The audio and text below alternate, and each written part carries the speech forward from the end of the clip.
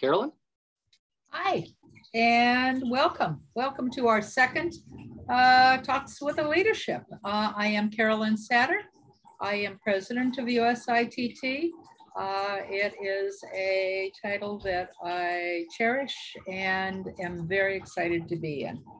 But the only thing I have to share at this point is on November 11th will be our next board meeting. The Friday prior in the weekly will appear the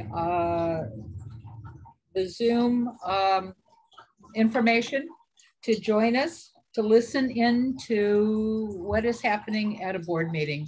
And I cordially invite all of you to be in attendance. David? Hi, everyone. I'm David Grindle, Executive Director at USITT. I wanted to catch people up on a few things that are coming down the line. If you go to our events page, which you can find in the hamburger in the right-hand corner of our website or on the mobiles, you'll see our event listings. Please note that next week, the Research Activities Committee is sponsoring a grant writing workshop. This is especially focused on applying for the purpose grants that are open for our members to apply for. Then on Tuesday, November 9th, is an online webinar, Fall Protection Plans and Theatrical Reality. We have our board meeting on the 11th.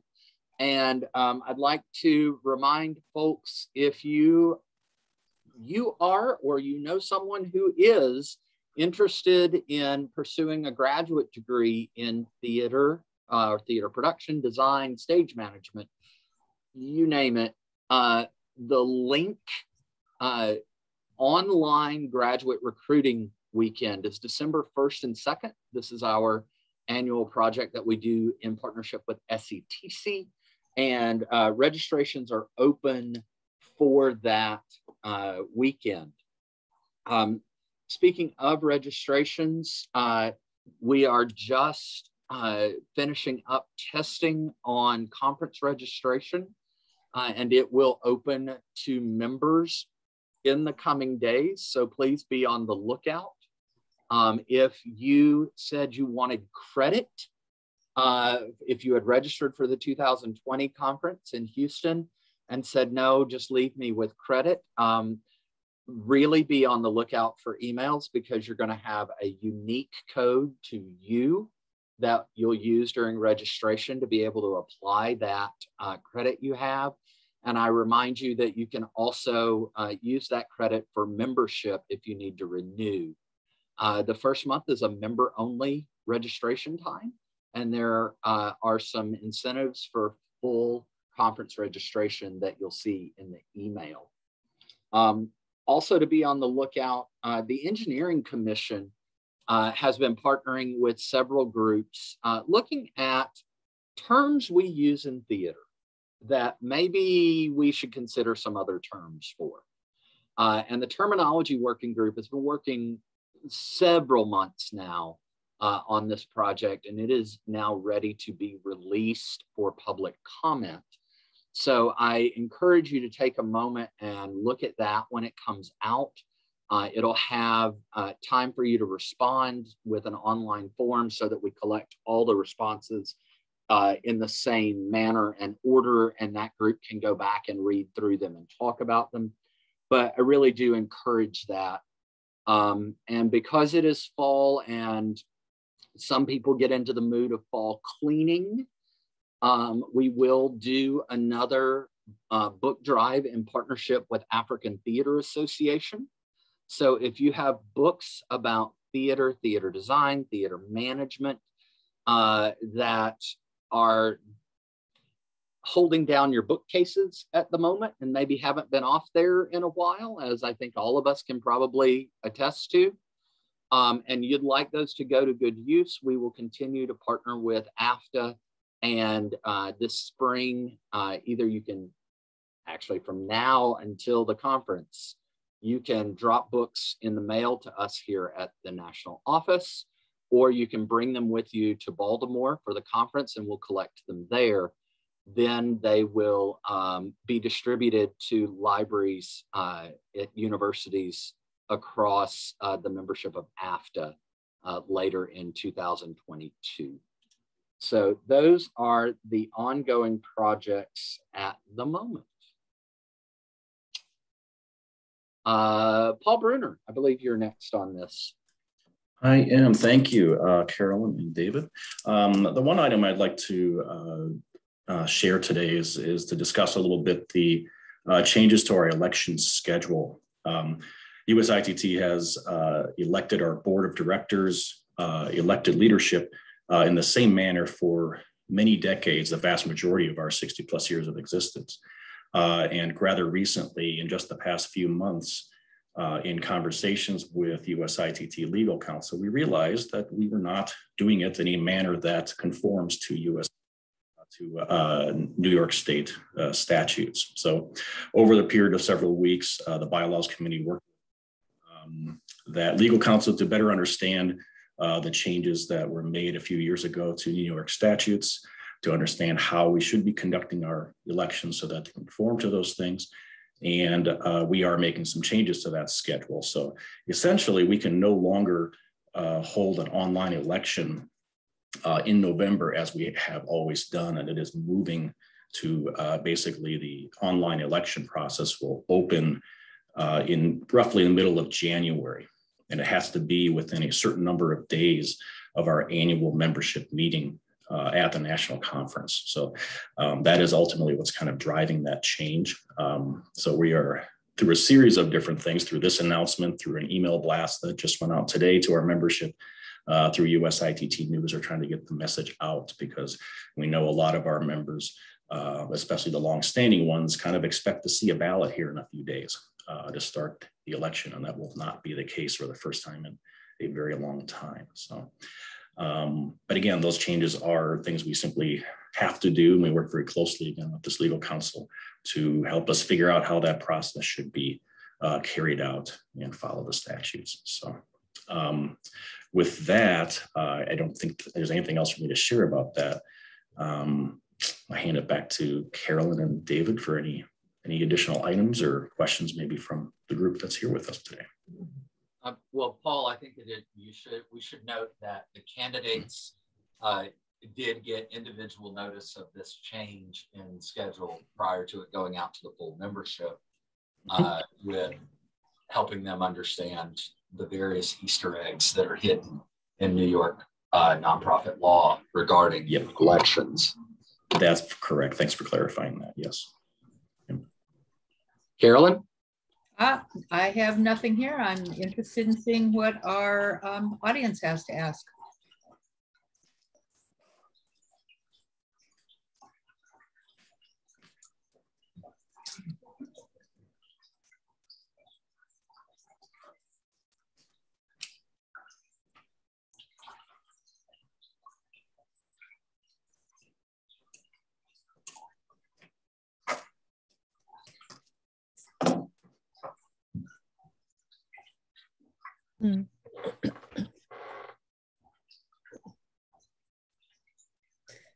Chime in if you have a question. I don't think we have to go through the hand raising. We have so few people here.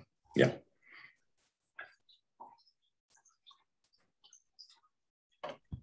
Gosh, the pressure's on. Am I the only audience member here? You and Dan, everyone else. Yeah. Well, yeah. But he's a past president, so. Yeah. You're a past vice president. So I mean, you're true. But much more past than he is. He's the immediate.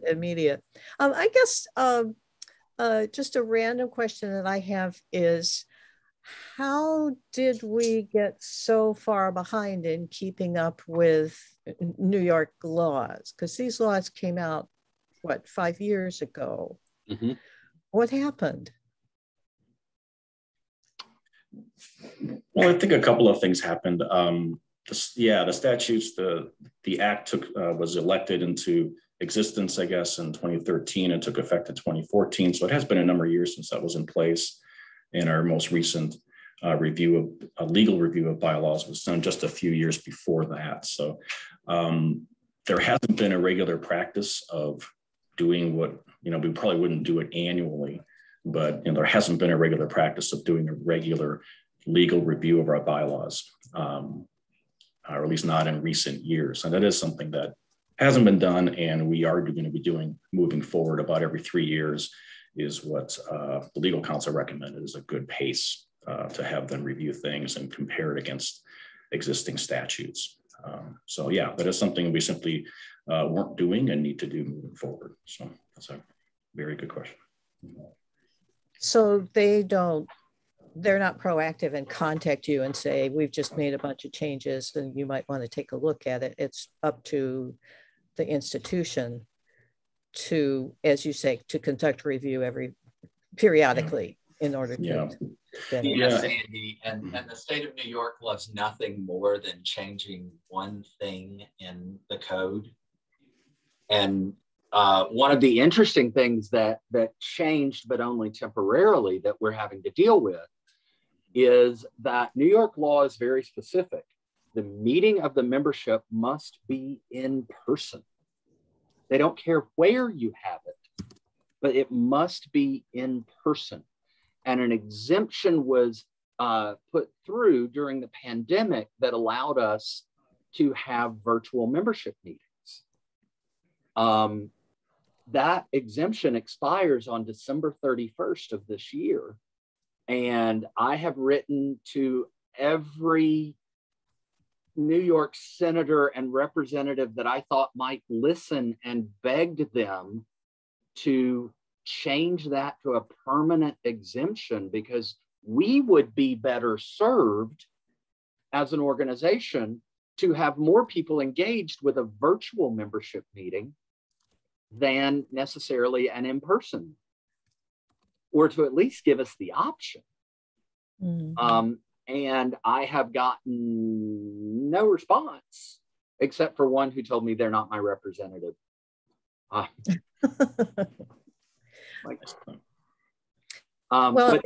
that's one of those odd little moments in New York law. It sounds as though we can have a hybrid system of voting, though, that there can be online voting as well as in-person voting. Yes. Yeah. And my fantasy was that if the voting does indeed happen at the conference, is it possible that we might have a higher return on the ballots than we usually get? I think it's a possibility. Maybe. It's an assumption. It's an assumption that some of us have been making. Like we think we might have some more in-person engagement there. It's possible. Yeah. We have this past election. We had about a 30% voter engagement in our past election, which seems like a low number, but it is a huge improvement over past years. Yeah. We were in the teens, and the previous year we were about 22%. Mm-hmm. And frankly, as David has kind of shared with us in conversations, it's quite an envious percentage compared to most organizations that are out there that have that kind of level of voter engagement. So always room for improvement, but we are in a good place. And I think I'm going to speak slightly off the cuff here, Sandy, that the intent is to still be able to use the same electronic voting at the conference. So because that then ensures that you're in that group of eligible voters, but we would also still be able to check that and confirm the way that system works. Once you've voted, it doesn't encourage a Chicago style voting, no offense to our Chicago members, but it does lock you out once you've voted once. No ballot stuffing. No ballot stuffing. And no hitting pads. But it is interesting because the law is very specific that you may affix the eligible voters no more than 50 days prior to the annual meeting and no fewer than 10 days prior to the annual meeting. Oh. But everything is tied to that annual meeting of the membership in person. Huh. Well, that will make our annual meetings more interesting. Won't it though? There'll be a moment of suspense. Yeah, debates. Yeah, would we tally up the votes and have an announcement at the end of the conference then? Or? Yeah. Oh, that becomes part of the party. That is one of the exciting things is that with the electronic balloting, we're able to get that very quickly. Mm-hmm. Yeah, and you don't have the office staff isn't hand counting everything. No. And to clarify, the voting needs to be tallied and announced in that membership meeting of the members. So we'll be tallying the online votes collected in advance of the membership meeting and adding those to the in-person votes that we will collect electronically, but at the conference, put that all together and announce those in the membership meeting. That's the key to this. It has to happen in a membership meeting. And I will, as secretary, I will essentially announce the results and ask the membership to accept the results. So just to be clear, in case there's any confusion, as the ballot goes out, if you choose, you can go ahead and vote electronically.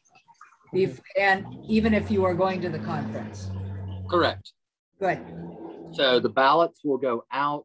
People will be able to vote anytime. And what we will do is announce that the electronic ballots close at, if it's a 10 a.m. meeting, it closes at 10:15.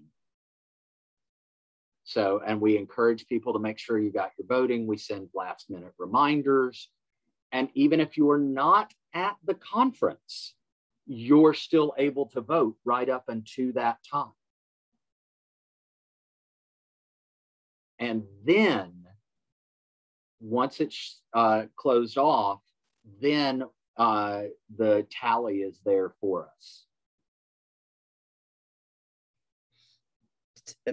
Does anybody else wonder why these nonprofit legal people even care about some of this stuff? Okay. Yes.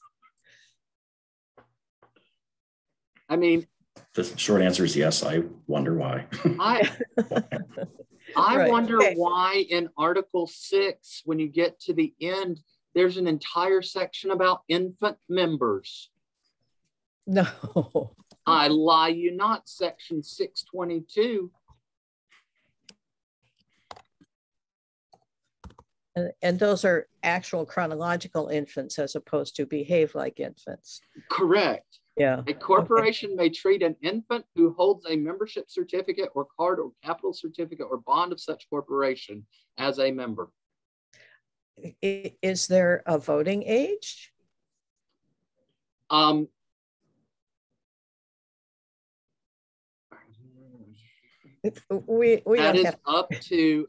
That is up to your bylaws to set.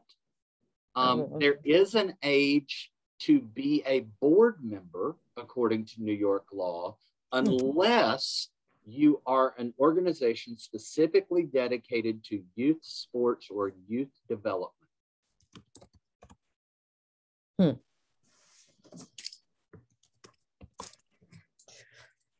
In the world of things that make you go, And as I was saying to someone, the other thing that's interesting about this, Sandy, is you would think with 24 sections in the law about members, it would have a section labeled elections, but it doesn't.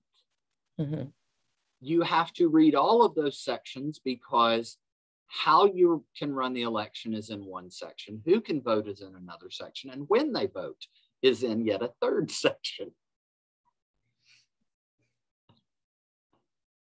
I guess I want to make sure you actually read it. So it is truly fascinating. So are there other questions, Sandy or Daniel? Thank you, Sandy. Mark and Leanne, US staff members can ask questions if you'd so like.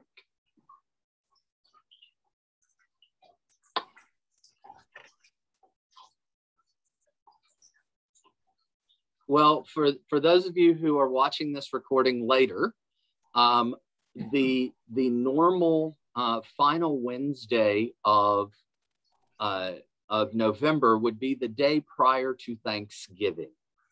And so I think we're going to look at fixing a different date for the November leadership listening, and we'll get that published because I'm not sure that folks really want, I mean, maybe you do. I personally would rather we not do it that day. But we will reach out with a revised date so that we can do this. And if nothing else, if you can attend, you at least have the benefit of these recordings. But I do hope that if you're listening to this, you will join us for a future one, or if you have a question you want answered that you can't get to us, please email it to president@usitt.org or to david@usitt.org, and we'll get the question into the hands of the person who needs to have the answer for you. David, you know, an interesting question that somebody may be asking is if between leadership listening sessions, if they have a question that pops up, we are definitely, I'm saying I am definitely available. And if it's something I cannot answer immediately, but can get back to you by all means, I'll be more than happy to do. You don't have to wait to be into this arena. We are more than willing to take and answer whatever we can throughout the year. So it's just an open invitation. You guys know how to find me. And we'll President of USITT. Pardon me? Question into this meeting, even if we answer it ahead of time, in case other people have that question out. By all means. I am pleased to let folks know that we are still on track to head for an in-person conference in Baltimore at the beginning of March. Our exhibitors are taking booths. We have a lot of hands-on learning that the commissions and the exhibitors are working on developing so that we can get into the touching of equipment again and not necessarily just looking at screens. And this is across all of our commissions. It's really exciting to see the work that folks have brought around. I'm also pleased to say that we're going to get to see the plot bot that our innovation grant funded that has been in research. Imagine as best I can describe it, a Roomba that can figure out where to put plot points on a stage, so you know where to hang motors and things like that. This is the work that Dr. Shannon Robert and the team at Clemson University have been doing, and I'm kind of excited to see what they bring around. It's definitely an interesting idea. And so we have that opportunity to see the work of this institute-funded research. If there are no other questions, I'd like to thank everyone, and please be on the lookout to the weekly news for the date of our next leadership listening. And the information on listening in on our November the 11th board meeting. Thank you, everyone. Thank you, everyone.